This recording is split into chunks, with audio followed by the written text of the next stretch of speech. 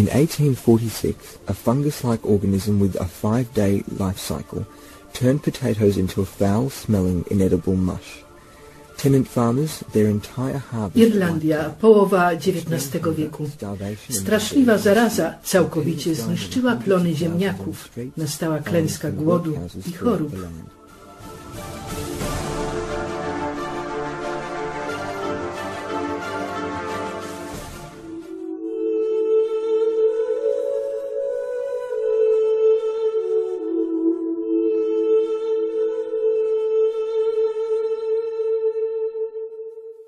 Ireland, the idyllic Emerald Isle, a land of hard-working, talented and warm-hearted people. But in the mid-1800s, a terrible tragedy was unfolding. The consequences of centuries of unjust laws and practices imposed on Catholic Ireland by Irish oppressors had pauperized the peasants. Ziemniaki były głównym pożywieniem chłopów, którzy je uprawiali na poletkach wyznaczonych przez bogaczy. Cała ziemia skonfiskowana przez Brytyjczyków należała bowiem do landlordów. The English Quaker and MP John Bright was an arch critic of Irish land laws. He was gathering arguments he could use in the British Parliament to restore ownership of land to tenant farmers. Angielski kwakier i parlamentarzysta John Bright walczył o przywrócenie chłopom prawa do ziemi. Podobnie myślał Paweł Edmund Strzelecki, który brytyjski system opresji określił jako diabelski. To invent a scheme which should destroy the country, he could not have contrived anything more effectual than the principles and practices upon which landed property has been held and managed in Ireland. John Bright concluded that, zdaniem Strzeleckiego, rekompensaty dla chłopów mogłyby zmniejszyć armię bezrobotnych koczujących w przytułkach zwanych domami pracy.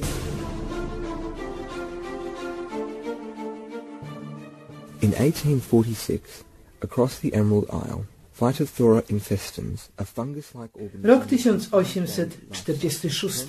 Grzybicza zaraba Phytophthora infestans niszczyła plony. W ciągu 5 dni ze zdrowych ziemniaków czyniła śmierdzącą bryję. Ludzie umierali tysiącami. Gdzieś obok, na plantacjach, rosła pszenica. Ale to nie dla nich, to na eksport. However, even during the worst cases of man's inhumanity to man, there are individuals and groups that act extraordinarily benevolently. W czasach klęski pojawiają się szlachetni ludzie niosący pomoc bliźniemu. Założone przez kwakrów Stowarzyszenie Przyjaciół dokarmiało biedotę w publicznych garkuchniach. James Tuke, the Choctaw Indian Nation and Captain Robert E. Forbes. For example, the Society of Friends set up relief operations such as soup kitchens and broke the story of the tragedy. People around the world donated money and goods to help relieve the suffering. Z całego świata zaczęły napływać dary pieniężne i pomoc materialna. Jak w opowieści o dobrym Samarytaninie, dobroć i uczynność może okazać i ten, który pochodzi z kraju gnębicieli. Religion or culture of either giver or receiver. Humanitarian deeds may be performed even by individuals that may be of the same religion or culture as the wrongdoers. Such was the case when a few English nobles formed the British Relief Association. I tak właśnie stało się w Anglii, gdzie grupa szlachetnych działaczy stworzyła Brytyjski Komitet Pomocy. The author Christine Keneally states that the British Relief Association, which, although it never achieved as high a profile as the Quakers, raised approximately 400... Na potrzeby głodujących zebrano 470 000 funtów. In January 1847, Paweł Edmund Strzelecki was an early volunteer. W szeregach Komitetu Pomocy pojawił się ochotnik Paweł Edmund Strzelecki. Był to człowiek niezwykłych zalet. Energiczny, odporny na trudy, prawy, współczujący, znakomity organizator, posiadający dar jednoczenia ludzi. Discerning recruiter, impeccable integrity.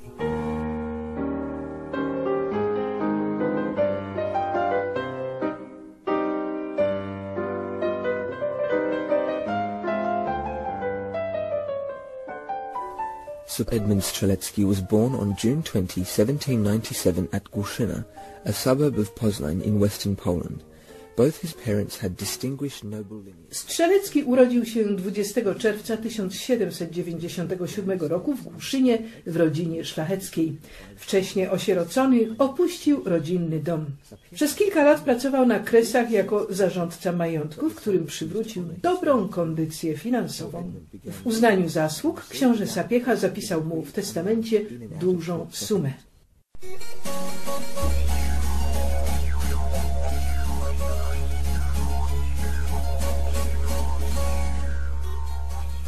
In 1829, Strzelecki left Poland to explore the world, engaging in geological and mineralogical research as a self-educated scientist. Zamożny samouk wyrusza na podbój świata, by prowadzić badania geologiczne i odkrywać bogactwa mineralne. Strzelecki eksplorował obie Ameryki, Karaiby i Oceanię. W Australii przebywał 4 lata. Z pomocą aborygeńskich przewodników przemierzył pieszo 12 000 kilometrów. In 1927, the Victorian Historical Society honored Strzelecki's Gippsland explorations. W kilkadziesiąt lat później Towarzystwo Historyczne stanu Wiktoria uhonorowało Strzeleckiego kamiennymi obeliskami za eksplorację Gippslandu. Do najważniejszych dokonań Strzeleckiego w Australii należy zaliczyć odkrycie złota, srebra i węgla, odkrycie najwyższego szczytu nazwanego Górą Kościuszki, wskazanie potencjału gospodarczego Gippslandu, propozycję irygacji i napisanie traktatu o tragedii aborygenów.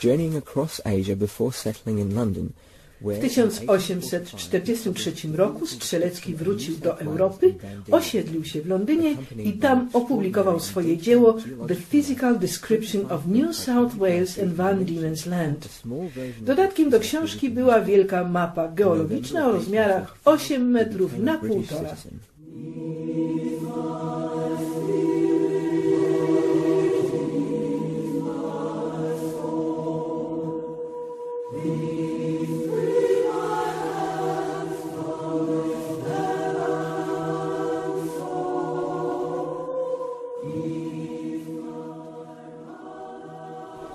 Strzelecki, a man of independent means, was touched by the unfolding tragedy. Już jako obywatel brytyjski Strzelecki postanowił wyruszyć do Irlandii na pomoc głodującym. Brytyjski Komitet Pomocy, świadom licznych zalet Strzeleckiego, wyznaczył mu pracę w hrabstwach Donegal, Sligo i Mayo, gdzie sytuacja była najtrudniejsza. And getting help to the starving was extremely difficult due to poor infrastructure and dispersed settlement. Seeking first-hand knowledge, Strzelecki scouted his districts and was horrified by what he was witnessing. Strzelecki wyruszył na obchód terenów. Był przerażony tym, co zobaczył. Napisał w swoim raporcie: w Carrick-on-Shannon znalazłem dom ubogich i szpital zatłoczony półnagimi, wychudzonymi ofiarami dezynterii i febry. Codzienna ilość zgonów przewyższała ilość trumien, które miejscowość dostarczyć może. Some crawling, some squatted on the roadside through utter exhaustion, all bearing downcast, broken and worn-out countenances. Fearful results of starvation, sickness and exposure to the weather. At Sligo, I found the streets swarming with the distressed, clamorous through hunger. The poorhouse presented an awful number of cases of fever and dysentery, which commonly terminated fatally. In the barony of Erris, I have found generally the most melancholy... W baronii Eris ofiarą febry i dezynterii pada coraz więcej ludzi, co zwiększa śmiertelność w rejonie.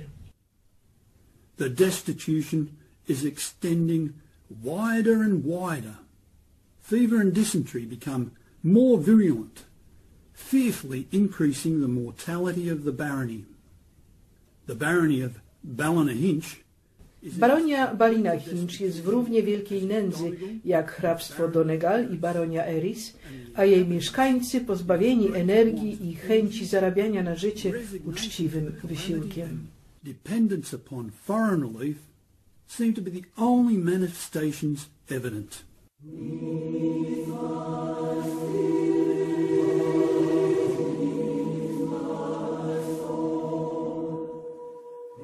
In March 1847, Strzelecki contracted typhus, and although he suffered ill W marcu 1847 roku Strzelecki zachorował na tyfus.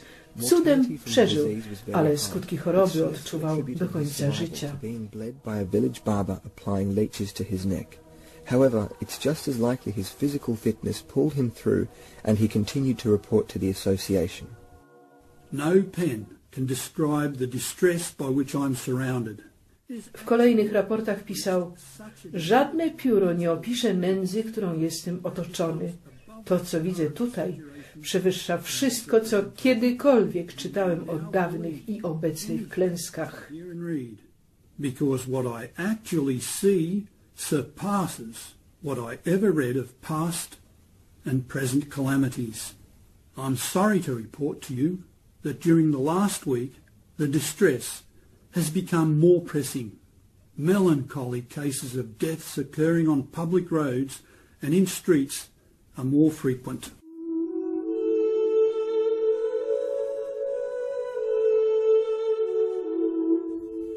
Paul Edmund witnessed the unbearable. He especially took the suffering of the children deeply to heart. Childhood memories awoke. Strzelecki, sam wcześnie osierocony, współczuł cierpiącym dzieciom. Jak im pomóc? Urgency for action was extreme. What to do? Strzelecki's plan of action was simple, innovative and revolutionary. I tu wpadł na genialny pomysł. Prosty, a rewolucyjny.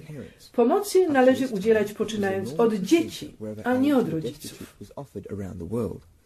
No one anywhere in the world had ever before given it a thought that the relief could be provided in any other way.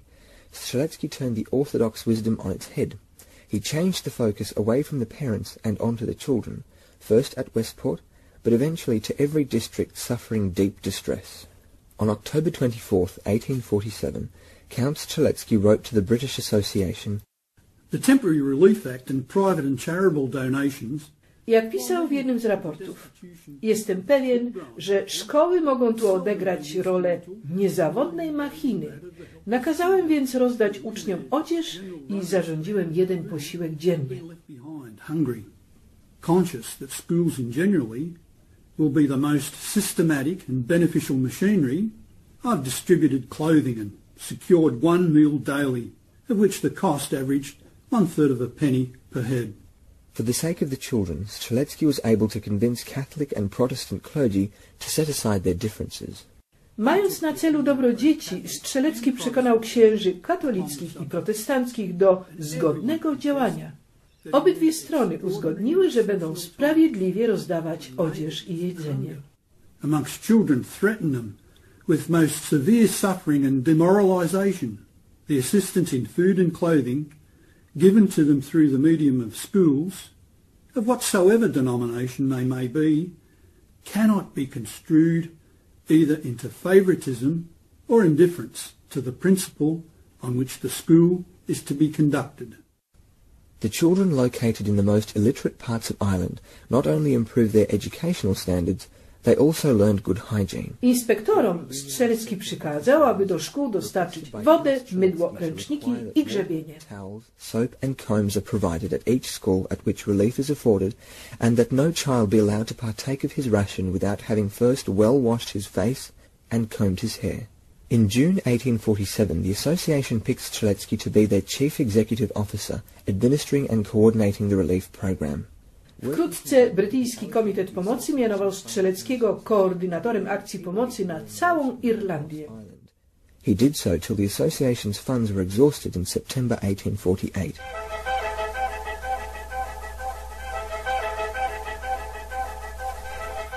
Even in hindsight, it is difficult to believe that Strzelecki's simple idea of feeding and clothing destitute children as a priority would make any difference. Nawet patrząc wstecz, trudno uwierzyć, że prosty pomysł Strzeleckiego zdziała cuda. A jednak okazał się wielkim sukcesem. W szkołach panowała higiena, natomiast domy pracy były zrujnowane, zawszone, przeludnione. Od chwili objęcia szkół akcją pomocy, najedzona i ciepło ubrana dziatwa mogła pozostawać poza domami pracy, zatem jej szanse przetrwania były o wiele większe. A common observation in the reports about schools. Na idei Strzeleckiego zyskali też rodzice. Świadomi, że ich ukochane dzieci będą co dnia zadbane i nakarmione w szkole, mogli bez paraliżującego strachu skierować myślenie na inne tory. For themselves, thereby also avoiding the disease-infested workhouses. Testimonials to the success of the Strzelecki scheme poured into the association from across Ireland. Ze wszech stron Irlandii napływały do Londynu raporty o sukcesach Strzeleckiego.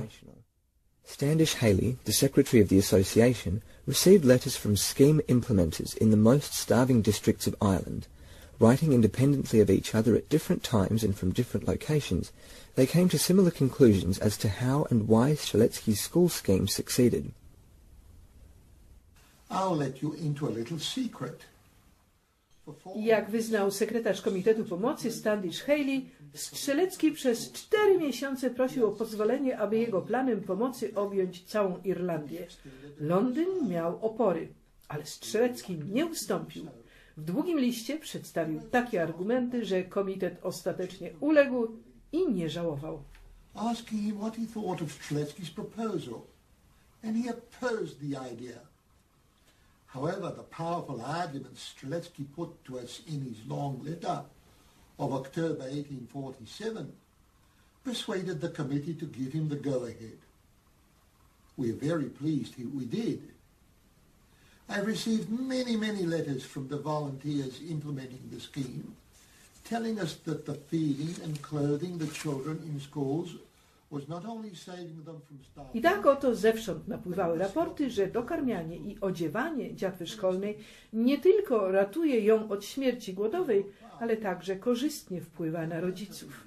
Noted that no measure has given more universal satisfaction than that of giving food and clothing to the children of destitute parents attending the existing schools. Dr. Dempster.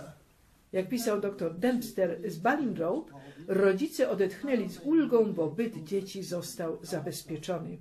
They would do all in their power to earn a subsistence rather than go to the work. The Marshal of Skibbereen observed that. Według pana marszala ze Skibbereen teraz sytuacja jest inna. Stymuluje rodziców do działania. For something to eat, he was cast down and rendered unable to earn his own bread. But now the case is different. It stimulates the parents to exertion. A Roman Catholic clergyman said, since the children are fed, matters are now becoming quite cheering.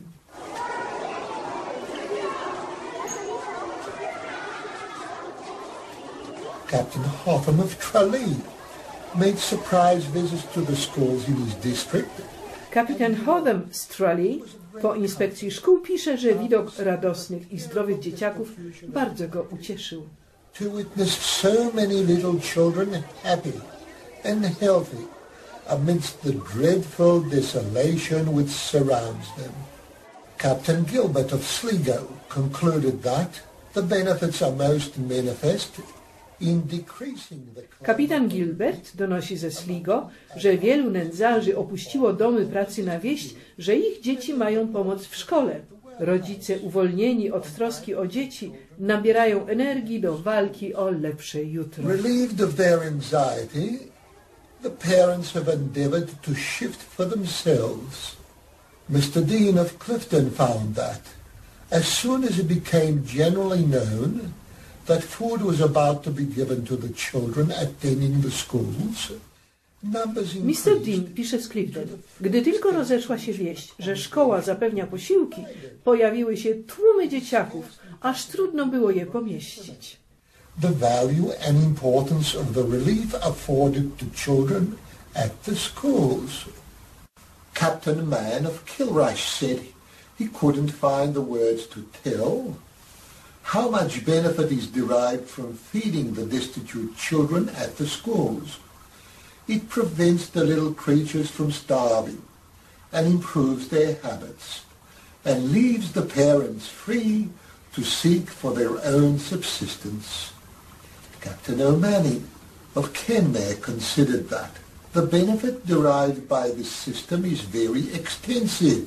Kapitan O'Mahony z Kenmare podkreśla, że strategia Strzeleckiego jest skuteczna. When I contrast the children when I first came to the Union with the present, instead of numbers of emaciated children struggling all over the country, there are but very few to be seen now. Mr. Darcy of Ballyshannon. Pan Darcy z Ballyshannon dziękuje Strzeleckiemu za nieocenioną pomoc dla dzieci z rodzin dotkniętych nędzą.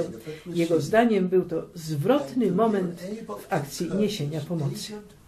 Count Strzelecki for the great and judicious assistance given to their union through the medium of food distributed to the destitute children in schools.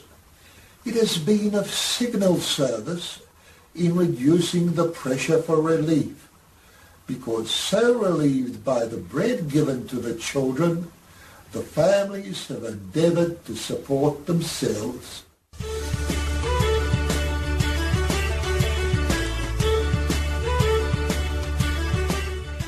After the scheme came to a close and its results were assessed, pisano więc peany na cześć Strzeleckiego, as did the chief administrators responsible for running the British government's famine relief programs in Ireland.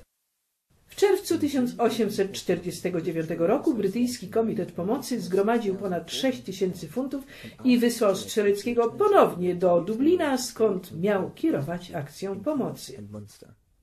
His job done, he returned to London in September, and soon after he became an active member of Caroline Chisholm's Family Colonisation Loan Society. Po powrocie do Londynu Strzelecki zaczął działać w komitetach, które organizowały masową emigrację z Wielkiej Brytanii i Irlandii do Australii. Strzelecki zmarł w Londynie w 1873 roku i tam był pochowany. Obecnie spoczywa w krypcie zasłużonych Wielkopolan w Poznaniu.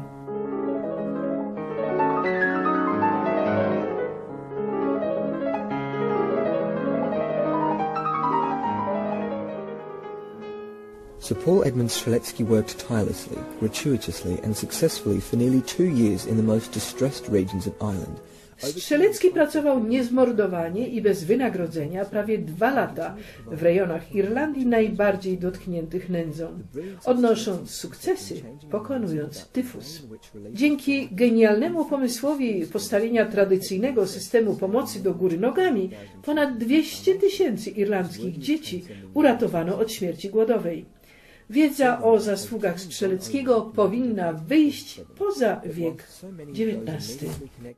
Jak pisał po latach ksiądz kanonik John O'Rourke, podczas gdy mnóstwo osób podjęło herkulesowy wysiłek, pracując bez wynagrodzenia, całkowite koszta administracyjne wyniosły zaledwie 12 000 funtów, czyli jakieś 2% całego budżetu.